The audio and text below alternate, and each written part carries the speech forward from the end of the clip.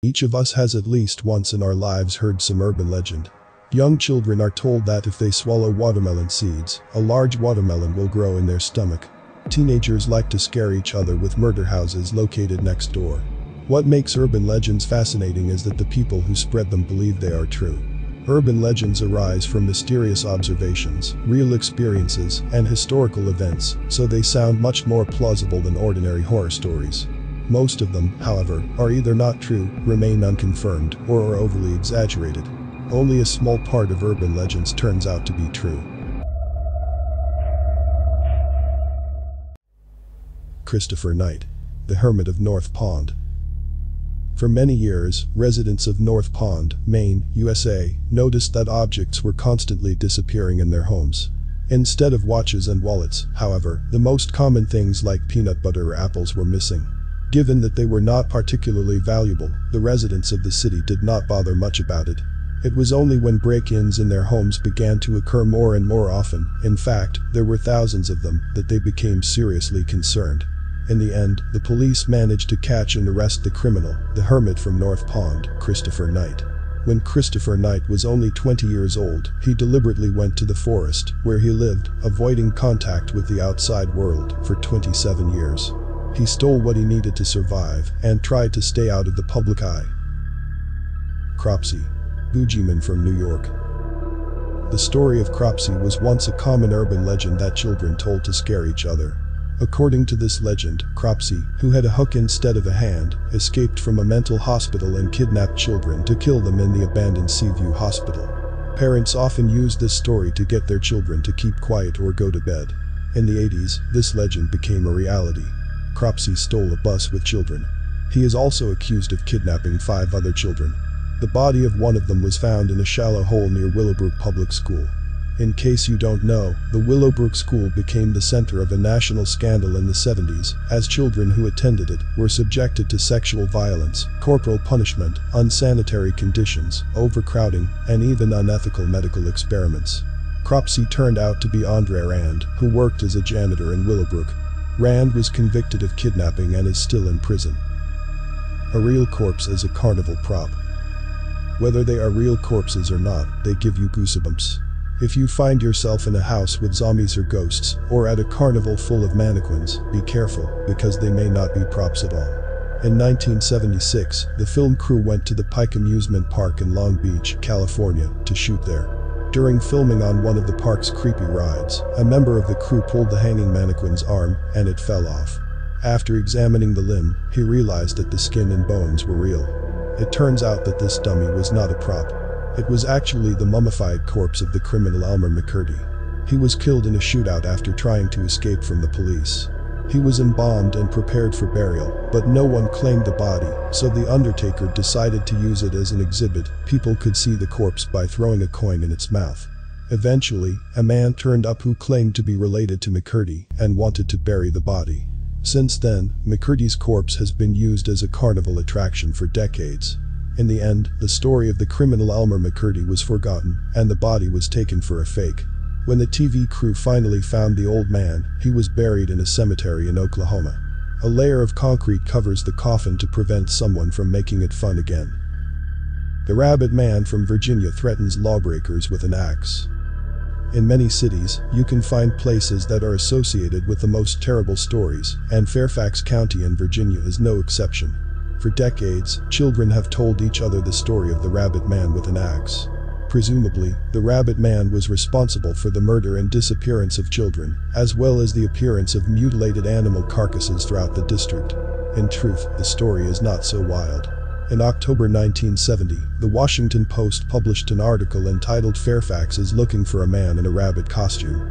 The fact is that one of the couples was injured at the hands of a man who, while dressed in a rabbit costume, threw an axe into the windshield of their car. The man threatened the couple for breaking the law and then disappeared into the woods. A week later, the same thing happened to another couple. Although he did not resort to such an extreme method as murder, the Rabbit Man was actually real, as was his axe. The skin of the criminal George, nicknamed Big Nose, was used to make shoes. Horror movies often show things made from human bones or skin. However, in reality, this also happens. George Parrott, or Big Nose, was a Wild West criminal. He stole horses, robbed stagecoaches and trains, and even killed the local sheriff and detective. He was soon not caught and was found guilty of murder and sentenced to death by hanging. After he was executed, no one claimed the body. 2 doctors who were present at the execution asked for the body to be provided for medical research. Although one of the doctors did study his brain, George's corpse was used mostly for non-medical purposes. In fact, he was stripped of the skin from which shoes were made, and part of the skull was given as a gift to a medical protege. The rest of the body was hidden in a whiskey barrel. A pair of George's leather shoes is currently stored at the Carbon County Museum in Rawlins, Wyoming. Faceless Charlie from Pennsylvania. Many people who live near Pittsburgh know the story of Faceless Charlie, also called the Green Man. Depending on who you ask, you will be told that they were a ghost, a monster, or a simple factory worker whose face was disfigured as a child in an accident. However, the Boogeyman of the county of Beaver was not just a hero of legend. He was a real man who lived in Big Beaver, Pennsylvania. His name was Raymond Robinson, and he was a normal boy before the accident. He received severe burns from an electric shock while trying to climb a faulty trolleybus line. Although he survived, he lost an eye and nose, and his mouth and ears were disfigured. Robinson liked to walk, but because his appearance scared people, he began to wander the streets at night. Local residents, having learned about this, began to pursue him. Some even gave him cigarettes and beer. Eventually, the story of Faceless Charlie, who by the will of fate was the victim of an accident, turned into an urban legend. The body of the missing girl was found in the water tank of the hotel. Eliza Lamb was a 21-year-old tourist who had come to Los Angeles from Canada. On January 26, 2013, she went missing. For 2 weeks, nothing was known about her whereabouts until a repairman checked the water tanks of the Cecil Hotel due to water pressure issues. Inside one of the 4 large tanks, he found Eliza's naked body. Surveillance footage from the night of the girl's disappearance showed that she was acting strangely. She pushed all the buttons in the elevator or got in and out of the car.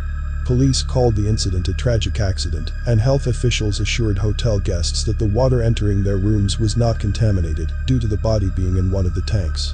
However, the guests were understandably upset. Loloyan, a mysterious man in a gas mask from Switzerland. The cryptids the usual case. Some of them are extremely popular, such as the Snowman or the Loch Ness Monster. Others, such as the Mothman or Thunderbird, are not as common. Others, such as the aforementioned Hermit of North Pond or Cropsey, are only known locally. Loloyan most likely belongs to the latter 2 groups. For about a decade, residents of Mol, Switzerland, have been watching a mysterious man in the woods dressed in a gas mask, jumpsuit and raincoat. Most of those who met the mysterious Loloyan retreated in fear, despite the fact that he did not show aggression. In fact, one witness even saw Loloyan carrying a bouquet of flowers one day. Although questions about Loloyan remain unanswered, one eyewitness managed to photograph the mysterious man, which proved his existence. Balloon flight. Many of us dreamed of flying as children. In movies like Up and Mary Poppins, it looks like a fairly simple task. You take a bunch of balloons or just jump down the stairs with an umbrella. Okay, maybe these methods don't work exactly the way we want them to, but there is one person who has managed to get into the air in balloons. In the 80s, Larry Walters strapped 42 weather balloons to a chair and covered a distance of about 5 kilometers in the air in a few hours. To land, he popped the balls one at a time. Unfortunately, they caught on power lines and caused a 20-minute blackout in Long Beach. Although Walter was fined $1,500, he attracted international attention and took part in The Tonight Show. The woman was buried alive and mangled her fingers trying to get out. Most of us have probably heard the story of being buried alive. When the graves are later dug up, people are found with mangled fingers. The story of Octavia Hatcher is probably the source of this legend. She fell ill and fell into a coma in the late 1800s. Soon after, she was declared dead and buried.